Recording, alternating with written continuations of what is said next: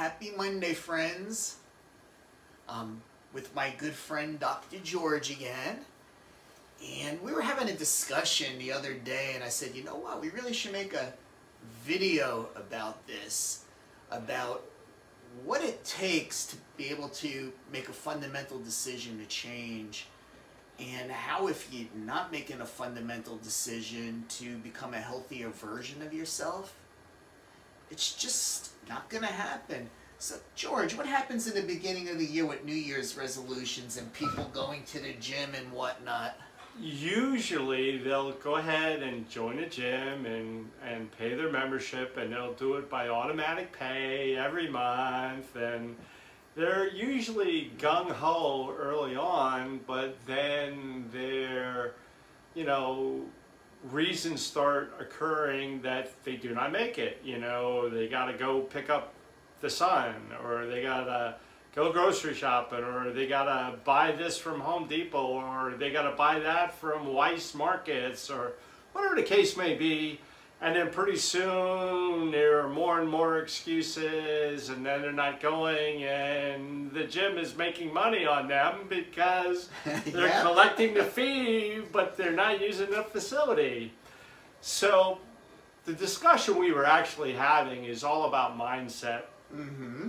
And whether you're embarking on a weight loss program, or you want to start taking nutrition, you want to start working out at the gym, whatever you want to do, you got to have the right mindset.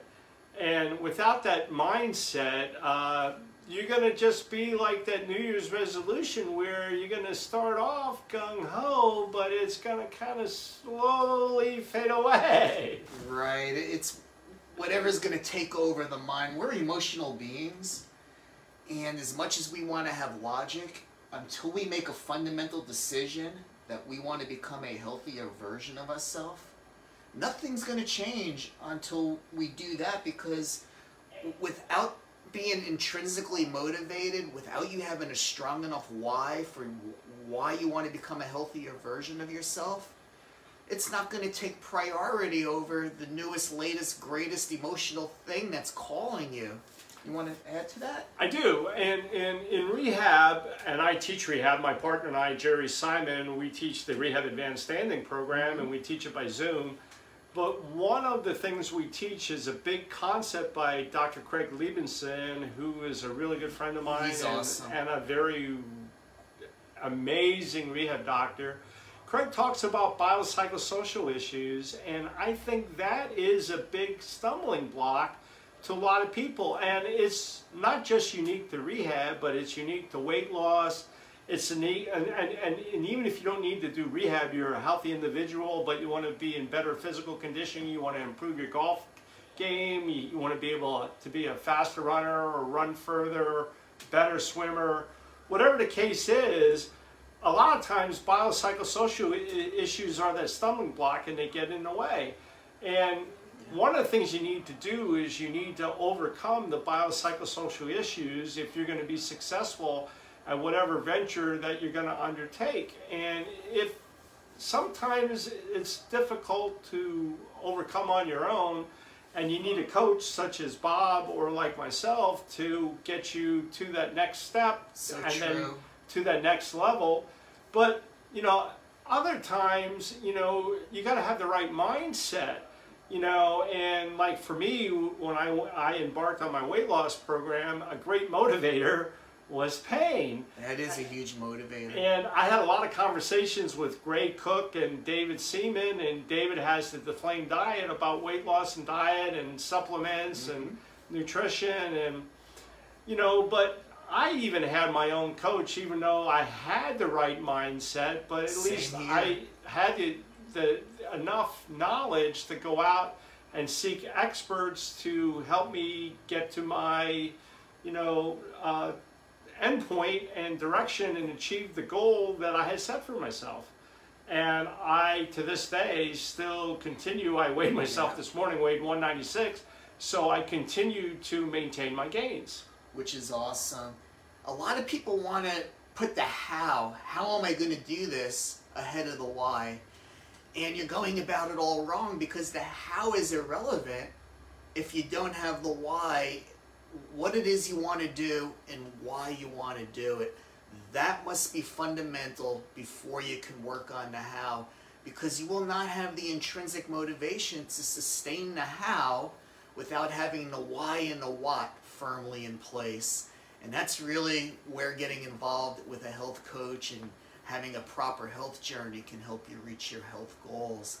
Back to you, my friend. Yeah, and some examples of that is you might have, let's say, a male or female that are working and they're afraid if they do a weight loss program that they're going to have side effects and symptoms, and that's a biopsychosocial issue that's you know, getting in the way there, and that's what the stumbling block is, and that's why you need a coach like Bob or myself to overcome that so you can have a favorable outcome. Or let's say, you know, you're an individual, you become deconditioned, male or female, it doesn't really matter, and you want to work out. Once again, you know, you feel, oh, am I going to be in pain? Am I going to need to go to a chiropractor? Am I going to go see my medical doctor? Do I go to an emergency? And once again, it's a biopsychosocial issue, and that becomes a stumbling block, and it gets in the way for you achieving, you know, your goal and a favorable outcome.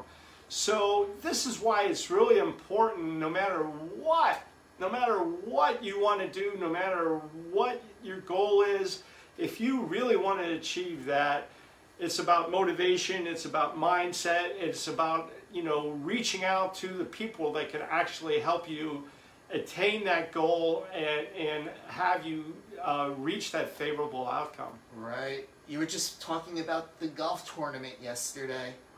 How many coaches do those golfers have? Well, you know, I'll give a shout out to Greg Rose, a friend of mine who started Titleist Performance Institute, because he's one of the consultants for the first 50-year-old to win a major tournament. And pretty awesome. I'm sure that Dr. Rose was watching that tournament, and I'm sure he was rooting for him. Well, with that, George, till we get together again, and I don't know what the next topic will be, but we'll keep building upon these topics, and just reach out at all if we could be of service to you. Dr. George, always a pleasure. It was great, and in closing, I would like to just say a little bit more about the golf tournament, and that's a prime example of an illustration of all the possible concepts that we have just talked about came into play there when he won that golf tournament. Mm-hmm. You know, when Lefty won that tournament, it was a combination of mindset, motivation, and he put everything into play. He had proper training. He has his golf coach besides his golf consultant, and he spoke to the experts, and he was able to go out there and execute and win the tournament. Yep, he was able to put fear aside. What is that? False expectations appearing real. Do I have that right? You do, and he was, you know, right there with the fear avoidance, and he was able to just you know, maintain his gains and play his game, and the outcome we all know is he was the winner. Awesome. Well, mindset. It's all about mindset. So figure it out, what it is you want and why you want it, and let us help you with the how. That's the easy part. Till we meet again, my friends. Have a wonderful great day.